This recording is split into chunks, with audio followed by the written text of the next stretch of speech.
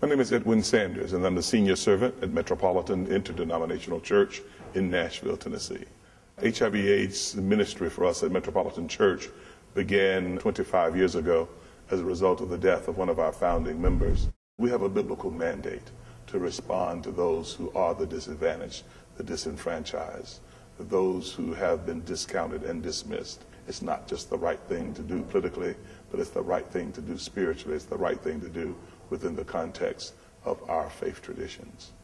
The most important role that the faith community will be able to play is to be able to dispel myths and to be able to help our communities to understand that this disease is a reality that we can live with over against somehow seeing it as a death sentence.